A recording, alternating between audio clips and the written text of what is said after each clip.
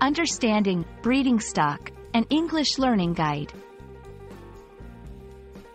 Hello everyone. Today, we're going to explore an interesting English phrase, breeding stock.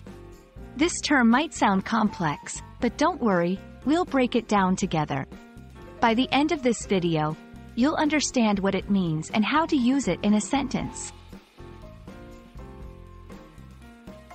Breeding stock refers to animals or plants kept primarily for the purpose of breeding. In animals, these are the selected males and females that are used to produce offspring, often with specific qualities or traits. In plants, these might be specific seeds or specimens chosen for their characteristics.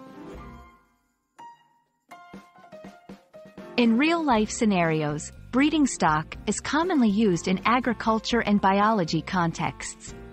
For example, a farmer might say, "We keep our best cows as breeding stock to ensure high-quality milk production."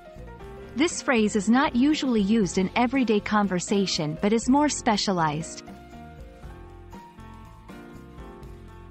It's important to understand the historical and ethical dimensions of this term.